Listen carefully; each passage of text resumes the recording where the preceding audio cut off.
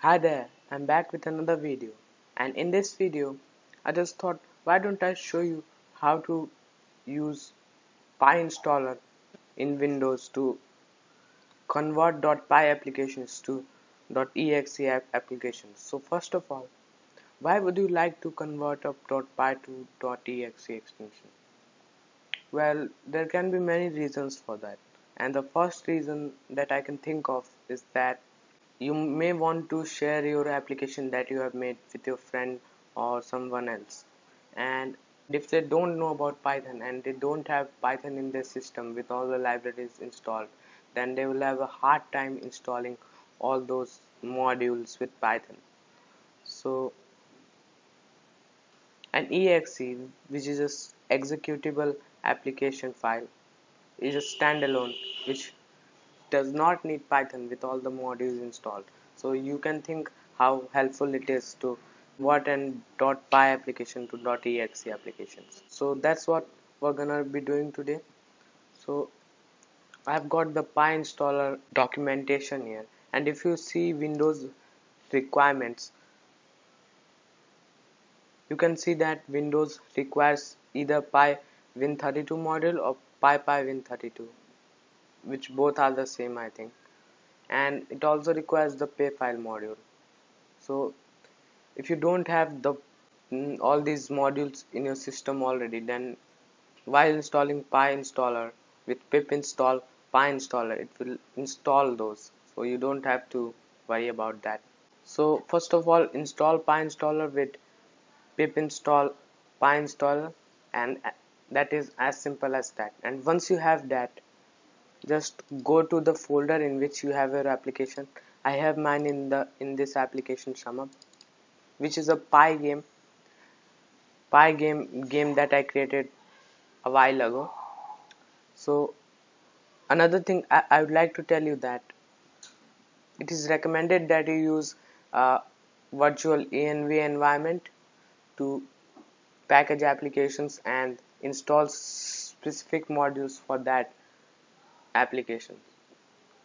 So if you don't know what a virtual env is, then don't worry about that too much, because as I've observed, it also works without using an env, but it is recommended that you use a virtual env. To introduce you to my game that I created, I'm gonna just get the sound down a little bit, and then I have this in the main.py file, which is the initialization file. Let's open it up, and you can see that it opens up as a game.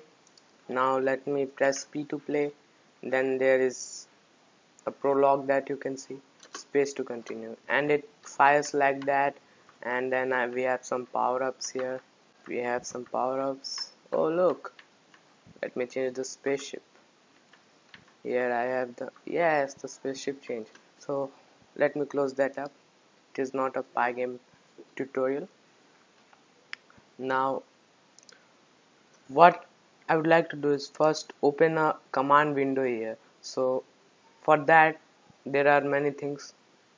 So what I would like to do is I would like to do shift plus right click, and then open command window here. What you can do is you can simply say PyInstaller and then the name of the script that starts your application. So mine is main.py, then press enter, and it should say some things, and then it will package it. Alright guys, so as you can see, it has completed the process successfully, and let me close it up.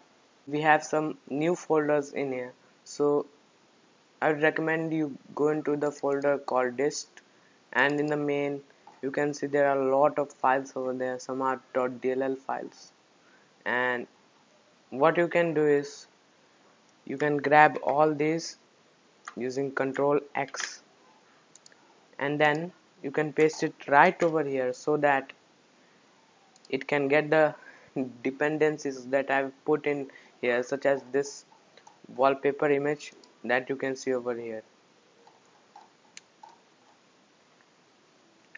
and then what I would like to do is I would like to test if it runs.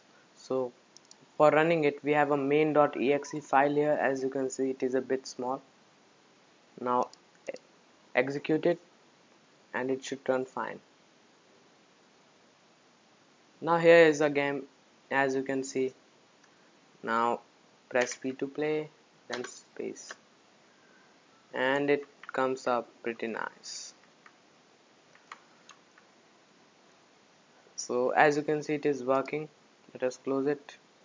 And another thing I would like to do is I would like to get a shortcut of this, so we do not have to find it in all of these folders. So I'd like to create a shortcut and then cut that shortcut.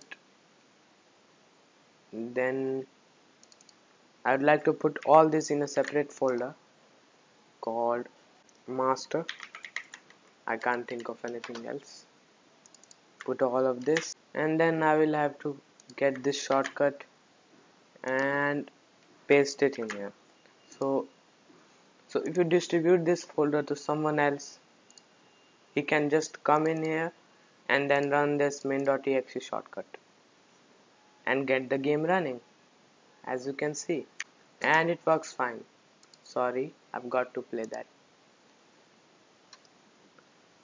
Now let us check how much space it occupies on our disk, and that is a lot of space over there.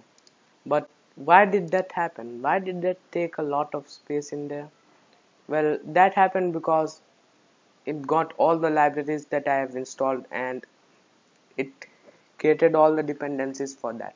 So you can reduce the space, I believe, by using a virtual environment. So I will create a separate video on how to create virtual environments and how to work with that.